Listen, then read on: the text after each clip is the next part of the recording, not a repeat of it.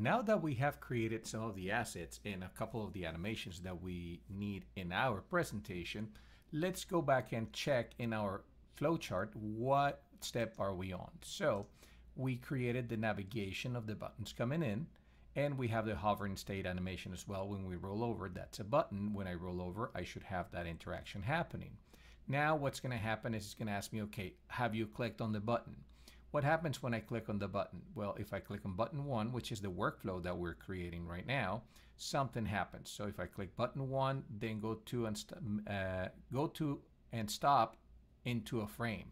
So it's basically sending me to go and stop in a frame. So it's sending me to a frame, and the name of the frame is Mark 1.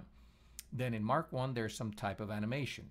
This is basically this. If I roll over this and if I click on the button, it takes me here. That animation, it's all happening inside a movie clip, and that movie clip, it's inside a frame called Mark 1. So the animation will probably be called Mark 1, the frame will be called Mark 1, and then inside that movie clip, I will create the animation that you just saw, which is when basically an image comes in and then this box pulls out from behind that person. Now I can see that there's a bit of animation going. It sort of overshoots and comes back, which is yet another principle of animation applied to user interfaces or to interactivity. And this is just to create fluidity within your interfaces. So if I click on that, you'll notice that the background goes out and sort of bounces right back in. So I need to create that animation. And I also have a close button that closes my movie clip or my animation and sends me back to the navigational area of my presentation. So with that in mind, let's go ahead and get started. The first thing I probably want to do is I want to create this animation somewhere. That somewhere, according to my flowchart, would be a button called Mark 1. So I need to define where that button is, where that frame is going to go. So let's go back to my actual presentation here, and let's go ahead and I'm going to create a new layer, and this new layer is going to be called Marquees, or Marquee, just to know where the different animations are going to go. And I'm going to create an empty keyframe for this at frame 40. So first and foremost, I'm going to stretch all of my frames to be all the way to frame 40. So I'll select frame 40 and press F5. So that way my animations and everything and my button and all that stuff stays here as well. I don't have to, but I want it for now. Then what I want is I want to create an empty keyframe here in this point where I'm going to be creating that animation that you saw a second ago once I click on the button, that animation. So I'm going to create an empty keyframe here, blank keyframe. That keyframe that I've added here, the blank keyframe that will appear in that point, will have a name of its own. I can apply a name label to it. So if I want to, let's say for example, apply that empty keyframe here, I can go ahead and name that frame specifically, and I want to do that. The reason why I don't want to rely on the numbers for the frames is because if I by any chance don't decide that this is moving too fast or too slow, or I need to add extra frames or whatnot, that will basically push all my frames up or downstream on my timeline. So I would have to go back to the code each time and recode the numbers into my code to say, okay, I need you now, instead of going to frame 40, I need you now to go to frame 30 or whatnot. So that is time consuming. And if you have a full-blown presentation, it becomes almost impossible to debug. So what you want is you want to have points of reference that are generic. In this case, a name that it doesn't matter where I move it, it will always be called that specific name. So if I name that label, I'm going to name it Mark 1, and I'm probably going to say Mark 1 frame, just to differentiate it from my Mark 1 movie clip, which is what we're about to create. So I'll hit return, and you'll notice that my frame now has a little red flag in it. And if I stretch that just to show you, let me stretch that, it has a label attached to it. So that is the Mark 1 frame. That is the name of that frame from now on. So let me undo that to remove those frames that I just added. And in this frame, I will be creating the animation that you saw, the little thing popping up with the text behind it. So to do that, I want to go ahead and bring in the image that belongs to that specific animation, which is this one. And I'm going to place it in that frame. And this will be the beginning of my actual of my actual movie clip. So this is just an image. I'm going to select that image and I'm going to turn it into a movie clip by pressing F8. Now in this case, because that contains embedded animation, I want to make sure that I make it a movie clip. Remember, buttons do not play any animations. Graphics, if I want an animation to play on a graphic, the frames from the graphic need to match those of my scene 1, of the top level timeline. So if my animation inside my graphic is 20 frames, I have to give it 20 frames of time available here on my scene 1 in order for them to play. But if I want if I want my animation to play even if it occupies 1 frame, then movie clip is the one to go. Embedded animations inside movie clips will play no matter what unless you physically tell them via code not to play, meaning you put a stop action to the movie clip. If you don't put a stop action, the movie clip will play no matter what. So you want to make sure that if you want to have animations play through and through, no matter if they're in 1 frame or 200 frames, you want to have a movie clip.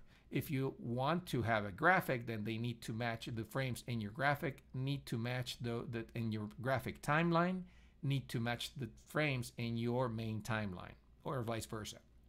So movie clip is the one to go. I want to use my registration point as the center for now. That works. And I want to change the name of this movie to Mark 1. That's going to be the name of this movie clip. Let me click OK. And you'll notice that it turned into a movie clip.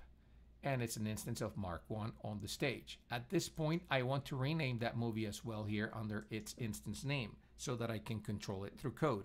Anything that I want to have visible to the code needs to have a variable name. So in this case, this is going to be Mark 1, and I'll hit enter or return so that it takes. There it is. And that is the movie clip that I'm going to be working on. So now to modify that movie clip, I'm going to double click in it so that I can get into it and start working around in this area. So that's my image. So I'm going to name that image, that layer image. That image doesn't do anything other than hold that image, the bitmap. So I don't need to do anything on it. For the animation, I want to create a box that sort of sticks out from behind the image and showcases this area here as the text area. So I'm going to create a new layer, and this layer I am going to call, how about text area? I'm going to call it text area, and that's where the text is going to go. And for that, I'm going to select that empty frame that just came with that particular layer, and I'm going to create me a background. Now the background could be anything from a rectangle to a primitive to an object. So it doesn't have to be anything specific, or you could actually bring artwork from somewhere else if you want to. So in this case, I'm just simply going to choose a primitive rectangle, and I'm going to draw the rectangle here. Now I want to change the color of this from the fill. I'm going to change it to white, and I don't want a stroke in it. That's another thing. And I want to make sure that my options for rounding the corner are 12, which is my default. So I have that so that I can give it a little bit of a smooth edge so that it doesn't look as sharp as rectangles do.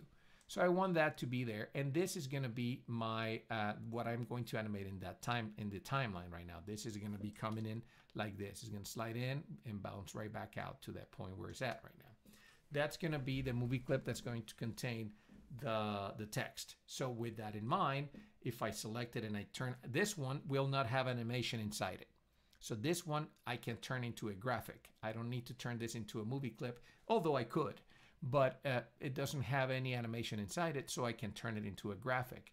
So I'll select that and I'll go modify, convert to symbol, and I can choose either movie clip or graphic. I'm going to call it text area 1.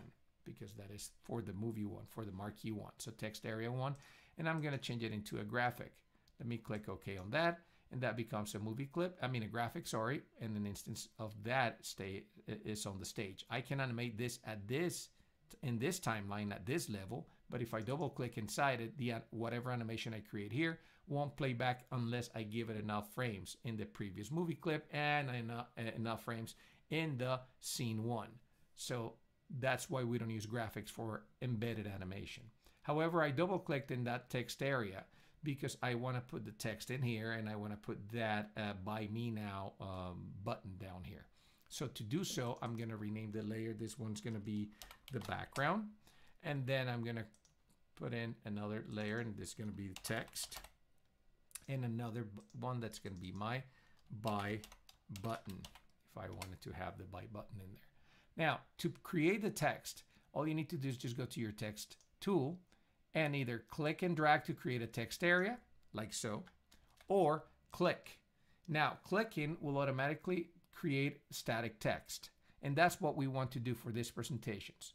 The differences between static text, dynamic text, and input text are that static text is basically just text that you put into your presentation, and that's it. It's treated as a piece of text, as if it were an HTML document. Dynamic text is text that you can modify from the outside. So you can feed information or new text into a text field. That's basically what dynamic text does. Input text is exactly what it says. It's basically if you want to create a form, you have an input box, and that's what input text is. Now, static text can be just simply static text, or you can actually embed whatever font you're working on onto the text when you create the text. So in this case, this is going to be a title. Sorry, let me go ahead and do that again. Let's click over here, and I'm going to type my product. That's going to be my title. And with that selected, let me actually select the entirety of the text, and I can go ahead and change my font, my size, all of the things that we find under word processing programs, you will find in here. Let's go ahead, and you can also change the color, which is something we want to do right now. Let me go ahead for a dark charcoal gray. Let me place this here. And what I want to do at this point is one of two things. If I'm using a generic font like I am right now, Arial, then I don't have to worry about this because every computer in the world has Arial installed. But if I'm using a font that is specific to my brand, or a font that I know won't be available on a web server somewhere, something that is not available if you're not connected to the Adobe font server or a Google font server, then you need to make sure that and you want your font to retain the look and feel of it, then what you want to do is you want to break it apart. You want to make this, instead of text, you want to turn it into fills. The problem with that is that when you turn it into fills, your program your program will not recognize the font as a font anymore. It will recognize it as a piece of art. So as a fill, or as a shape, basically, when you break it apart. So right now it is text. If I double click it, I have access to it. But when I do what I'm about to do, which is break it apart, I go modify, break apart. Every character became its own box of text. And if I break it apart again, now they became fills. So if I deselect and then I go click on any of these things, I can modify the shape of the text because they are actual fills. They're not fonts anymore. So I cannot double click and edit. So make sure that if you're going to do this, you do it at the very end so that the font will basically remain as you want it. However, if you wanted to retain the ability to be a font, then what you want to do is you create the text box, add the font, and once you're done with that, there's an embed tool. Let me undo this a couple of times so you guys can see it. I went back to this being a text box, and when I select it, you will notice that I have an embed tool here. So if I want to embed the actual font of in my presentation, I would click embed, and then it will give me the option to choose what do I want to embed, whether I want the capital letters, lowercase letters, numbers, special characters, or everything. So you have the ability to embed the font into your presentation, and that way when this plays back, the font reference will be inside the actual file. So it's something that the product allows you to do that is extremely helpful, especially if you're creating standalone presentations. Now inside this, I also want to bring in that button, the Buy Me button movie clip, and I'll just go ahead and drag that here. Let me double click on that so you guys can see what that is. This is basically just a text, the rectangle and a text box. There's nothing fantastic about that, so nothing to write home about. I just didn't want to recreate it because it's time consuming, but it's basically fairly easy. That also tells you that you can reuse a lot of the things that you create, artwork that you create for projects. You can keep on reusing it across many other projects. So with that done, let me go back to Mark 1, to the movie where this resides, and that's where this animation is going to take place.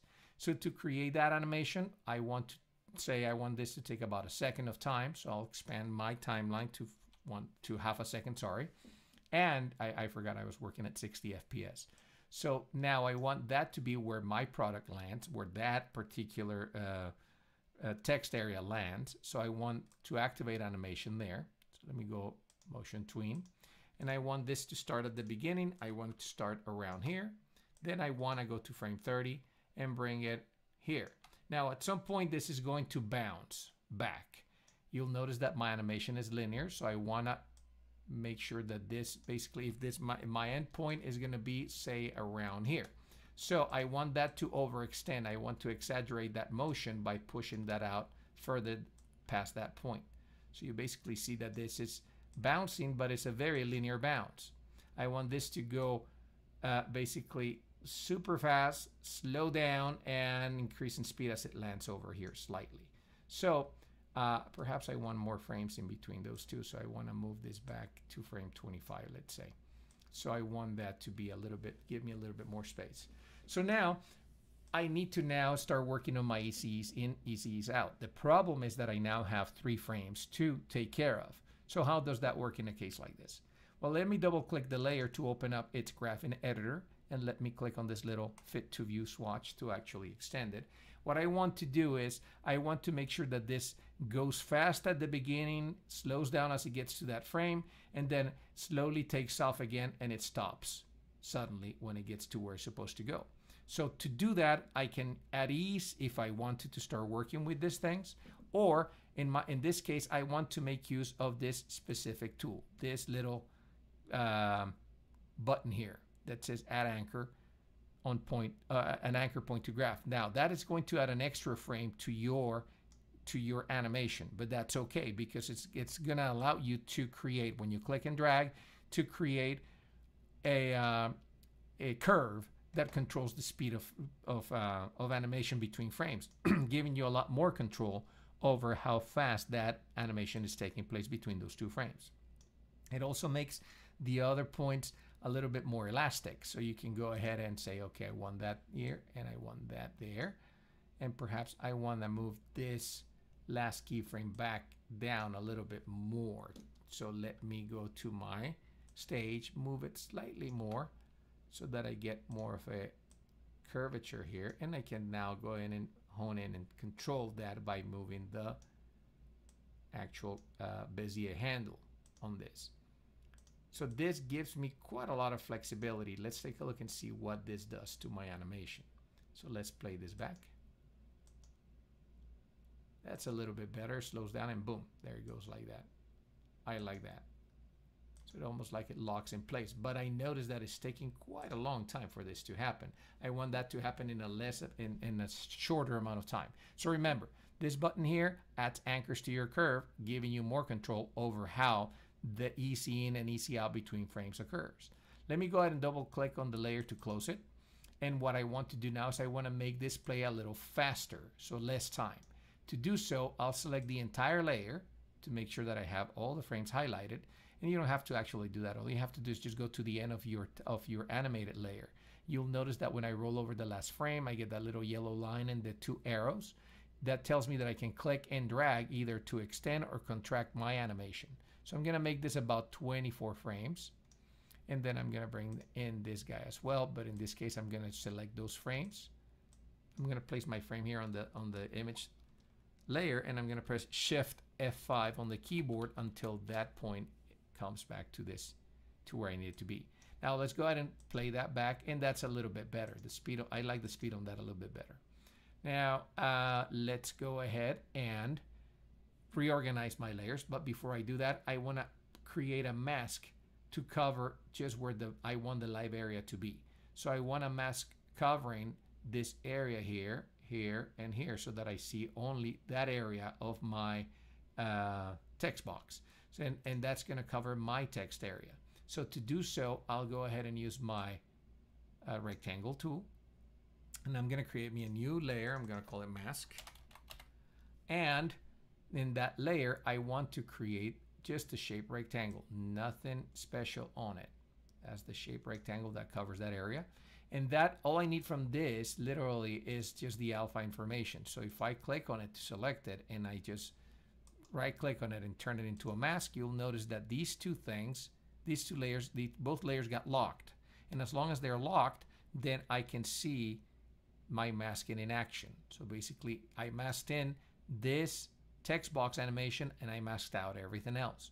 Now I can organize my layers by bringing in the image on top of everything else, and I see the animation taking place the way it's supposed to.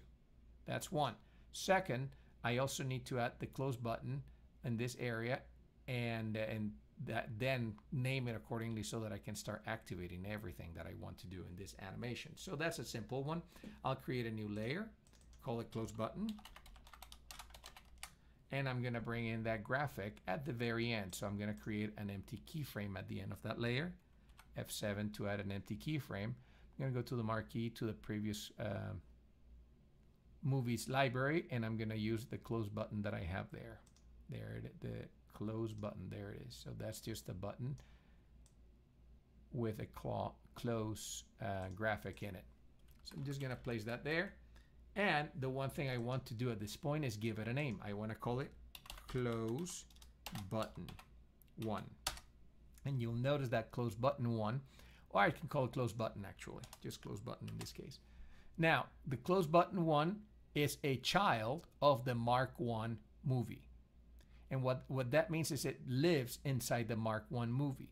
So if I want to make any reference to that button by name, I need to make sure that I mention its parent. So if I'm going to say, it's just like in HTML, when you're coding HTML, you need to have a separation of the different areas of your website. So if you have an images folder and inside that image you have an image called closebutton.jpg, if you want to reference it, then you would have the name of your website / images / closebutton.jpg. So that slash in HTML is the same as dot syntax in coding. And dot syntax is what we use every time we call, for example, a property for a movie. So if we say, I want to reference the X value of a movie clip, then I'll say movieclip.x equals something. I am assigning a value to that X property of that movie clip. Or if I'm changing the alpha, movieclip.alpha equals something. So you have the dot replaces the slash basically in scripting, and this works well because it follows from that point on basically the same format as you will see when we start coding. So we will be going back to, in the next movie we'll go back and actually start coding all these things to make them interactive.